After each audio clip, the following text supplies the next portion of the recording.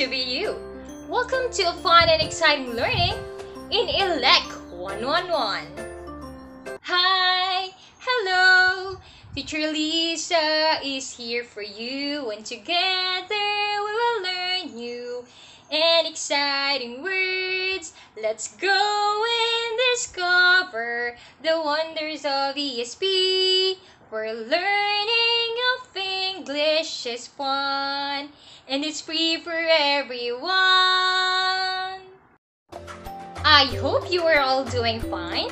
Today we shall have a new topic, which is the types of vocabulary. Before we go over on our lesson proper, I would like to inform you that I invited some of my co-teachers to discuss the other 4 types of vocabulary. Later on, we will be having Ma'am Navalgas, Ma'am Di Torres, Ma'am Lopez, and Ma'am Aguilar. Now, are you ready? Very good! Class, it is deemed important to study the different types of vocabulary, as they need different focus and treatment as well. Shall we move to the first type?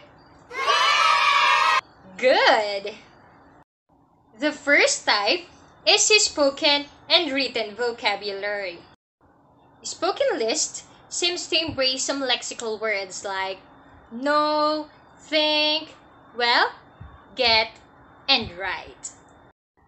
Spoken texts are less dense than most of the written text in terms of vocabulary. Moreover, spoken texts tend to be vague, and general words are more frequently used in everyday speech than in written text. On the other hand, class, written data is mainly made up of lexical, non-lexical, and non-content items, including pronouns, prepositions, and conjunctions. Now, class, we can deduce that spoken language is the central source of the contact to a communicative language, but written text continues to be a fundamental source for input. Class, that's all for spoken and written vocabulary. Be ready for the next type of vocabulary, which will be given to us by Ma'am Navalgas. Behave! The second type of vocabulary is core and non-core vocabulary. So what do we mean about core vocabulary? As the word core suggests, core vocabulary refers to those words that occur frequently and are more central to the language than others. These words are thought to be core because they are easy to find their antonym for. In addition, they are neutral in formality and usable in a wide variety of situations. Furthermore, these core words can be used to paraphrase or give definitions to other words. Say, for example, in the set of words slim, slender, thin, emaciated, and scrawny, which do you think is the core word? Given the characteristic of a core word, we can easily see that the word thin is the core word. On the other hand, in ESP teaching, we also come across subject-specific vocabulary, which is non-core as far as the language is concerned. Cuarto determined subject-specific vocabulary should be considered non-core because of its lack in neutrality and association with specialized topic. Thus, learners with specific or academic purposes may need to acquire them for their specializations. Say, for example, the words placebo and dialysis are words that are only used in medical purposes, wherein other learners unrelated to this specific field may not necessarily need to learn this word. To sum it up, the salient difference between core and non-core vocabulary is that core vocabulary refers to those words that are commonly used in both oral and written language, while non-core vocabulary are words that are only used for a specific field. Thank you, Ma'am Navalgas, for that very informative discussion. Class, are you still there? Very good. And now, we will move to the next type of vocabulary. Hey students, I'm your teacher Bianca and I'm here to discuss the discourse structure in vocabulary and procedural vocabulary.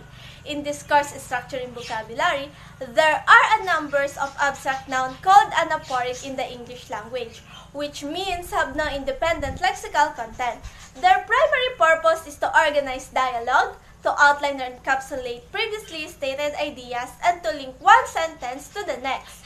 While procedural vocabulary often used to describe and make sense of more difficult terms as well as to paraphrase, interpret, and arrange them during conversation. They are used in dictionaries to include meanings so a student can use them to learn new terms and expand their vocabulary. That's the discourse structure in vocabulary and procedural vocabulary. Thank you for the thorough discussion, Ma'am De Torres. Good morning, class. This is Teacher Grace, and today we will talk about the technical, semi-technical, and general vocabulary. Did you know that in teaching ESP context, it is very important to have the distinction between the two categories of vocabulary? This is the technical and semi-technical vocabulary that is very important for the learners who is studying English for specific and academic purposes. Dudley Evans and St. John suggest resolving overlapping categories into two broader groupings. It is the vocabulary that is used in general language but has a higher frequency of occurrence in specific and technical descriptions and distinctions. Next is the vocabulary that has specialized and restricted meanings in certain descriptions and which may vary in meanings across descriptions.